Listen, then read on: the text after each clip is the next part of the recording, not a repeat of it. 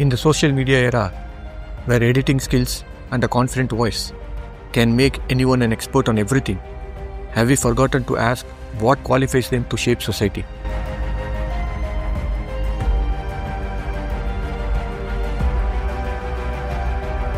A million subscribers, a trending podcast, a viral clip.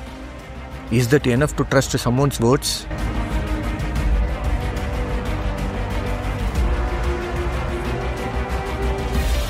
When we scroll through a flashy thumbnail or a sensational title, do we ever stop to ask, is this even true?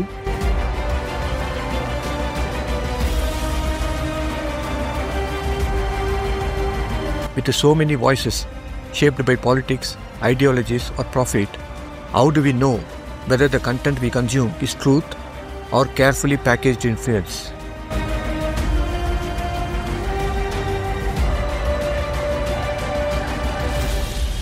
When influencers talk about stock markets, medicine or global issues without real expertise, who is checking if their expert advice is even accurate?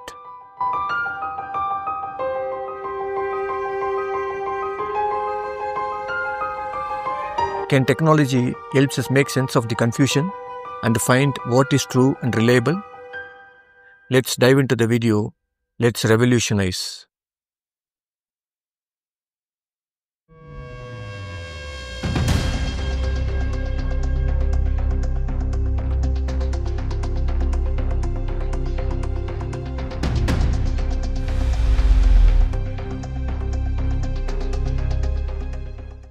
Friends, good day to everyone.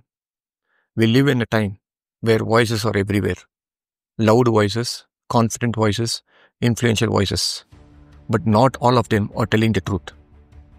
Once upon a time, truth had gatekeepers. Journalists, editors, researchers. They were not perfect, but there was at least a system, a standard. Today, all it takes is a camera, a mic, and a YouTube account. And suddenly, anyone can be anything. A financial advisor, a historian, a political analyst, a scientist. We have created a world where being watchable has replaced being credible. And here where it gets dangerous. We, the people, often can't tell the difference. We hear someone speak fluently, throw in a few technical terms, add cinematic music, and our brain says, yes, that sounds smart, that must be true. But is it? Too often, we don't ask, where did this information come from? Is this person qualified to talk about this? What facts are being left out or twisted? We don't ask, because no one taught us how to. And because we are surrounded by millions of videos telling us they already have the answers. Let's talk about podcasters. Many of them start with good intentions. But over time, numbers matter, views matter, algorithms demand emotion, not evidence. So, guests get more extreme, titles get more dramatic, and experts are invited not for their knowledge, but for how well they can spark a reaction. Some of these so-called experts talk about everything: politics, climate, wars, economic, psychology, as if one person could possibly master all of that. And then we start seeing the same faces on different shows, saying the same things to the same audience. It becomes an echo chamber, a loop of biased ideas bouncing back and forth, masked as truth. Now, let's talk about influencers. Some have millions of followers. They edit well, speak well, and perform even better. But do we ever ask, what are they actually qualified for? We take investment advice from actors. We listen to historical analysis from lifestyle vloggers.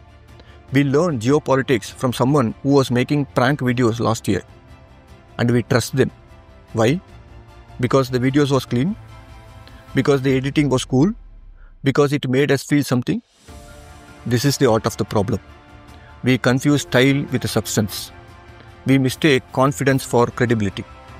And worst of all, we trust popularity over proof. It is not just influencers and podcasters either. Even mainstream media has fallen into the trap. News headlines are written like a clickbait. Thumbnails are sensationalized. Entire stories are sometimes built to protect political alliances or financial backers.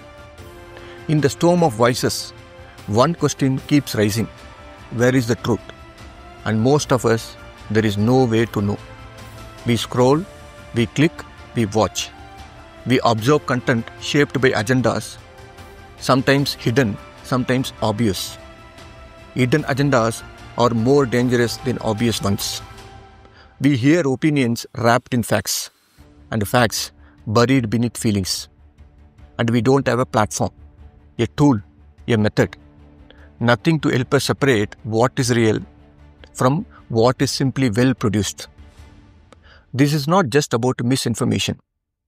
It is about disempowerment. Because when we can't trust the content around us, we start doubting everything until eventually we stop caring altogether.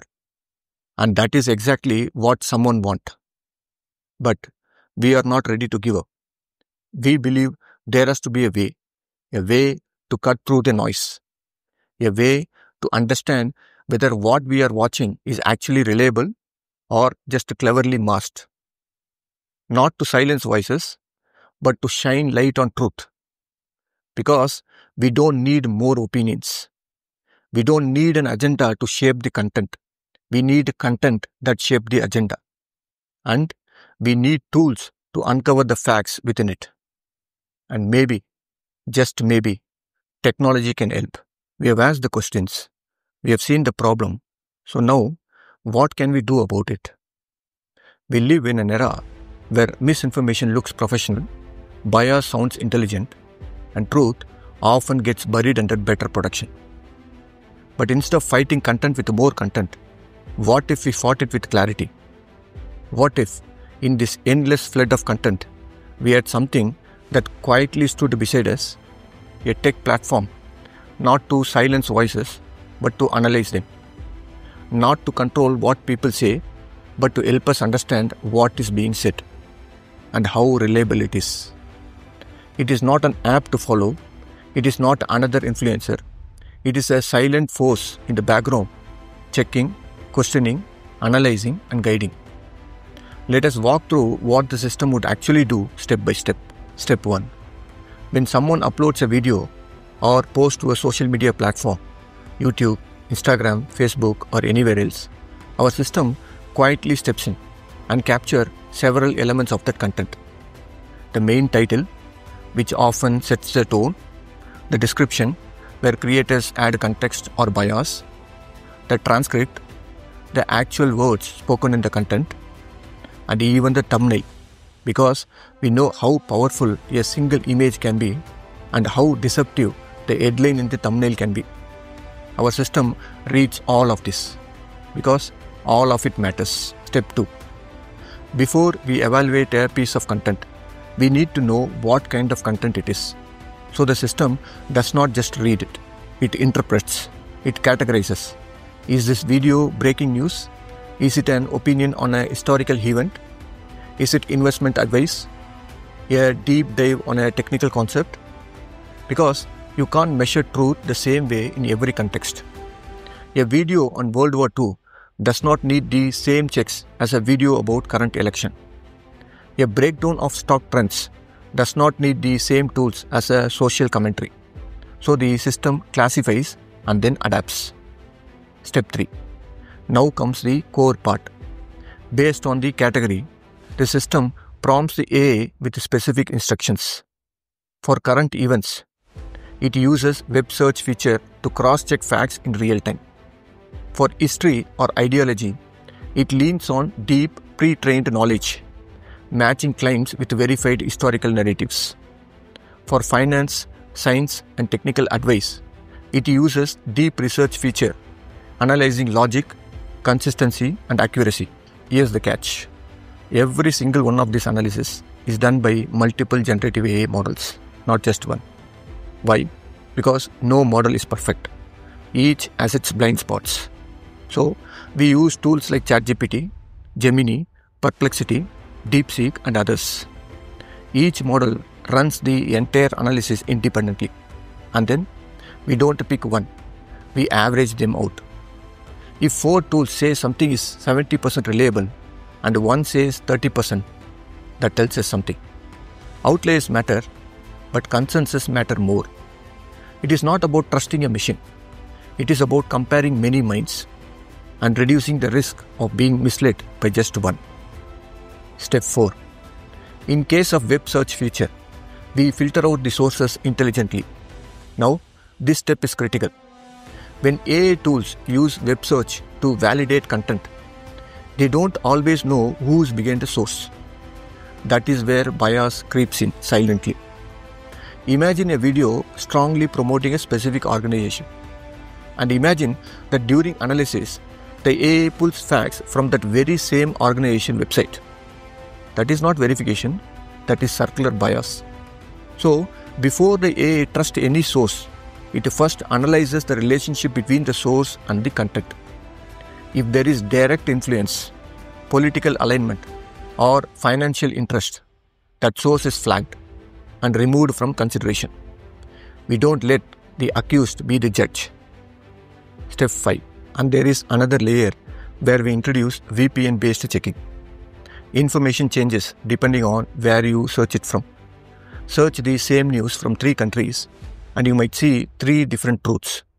So, we route web searches through multiple VPNs across different regions. Why? To reduce geopolitical bias. To make sure one country's version of reality does not dominate the analysis. And to remind ourselves, truth is not always local. Sometimes it needs a global lens.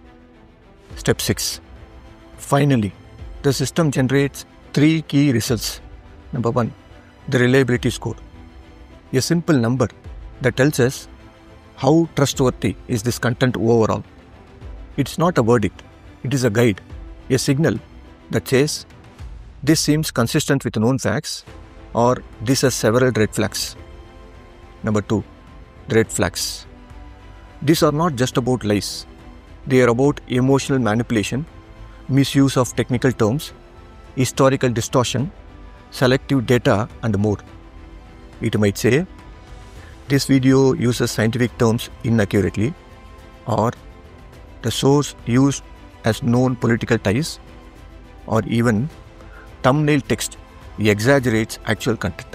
Red flags are there to wake us up, to make us question what we might have believed too quickly. Number 3, the clean summary. A neutral, emotionally striped down version of what the content actually says. No hype, no fear, no drama. Just here's what this content is actually talking about. Because sometimes when we remove the noise, we realize there was less there than we thought. Why this matters? We are not building a censorship engine. We are not creating an AI judge. We are building a lens for truth. We believe people are smart.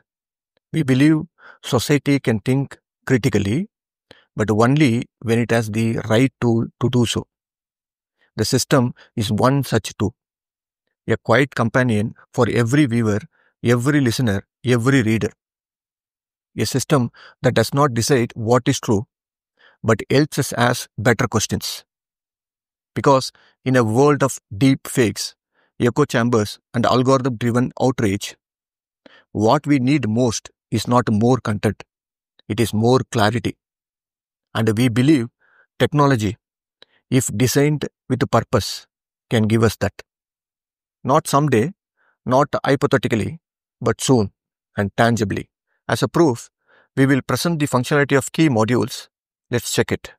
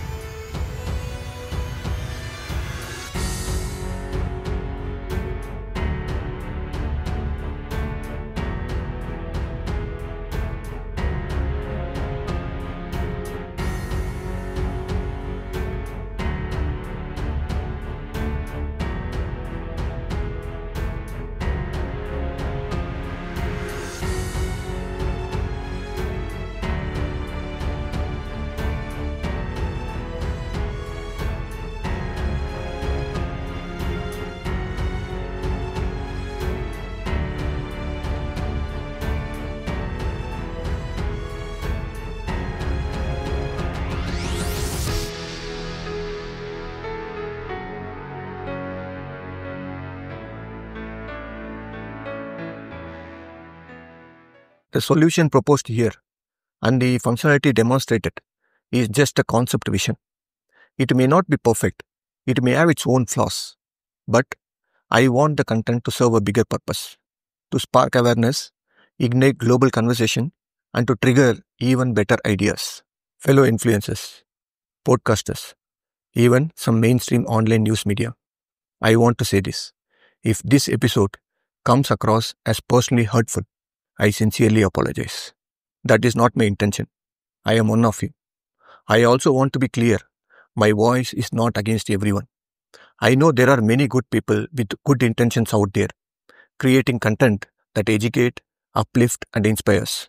My words are directed only at those who knowingly create content with hidden agenda or spread misinformation, especially when it comes at the cost of shaping young minds. My only aim is to encourage a more responsible and reliable narrative, particularly for the younger generation who are constantly plugged into social media. We all have a duty to ensure their future is informed, thoughtful, and bright. It is nothing personal, just a call for accountability and a vision to achieve it through technology. We deserve a world where truth is not buried beneath noise, fantasy, and agenda. Let's build a clarity that reaches every home, every voice, every common man. Thank you.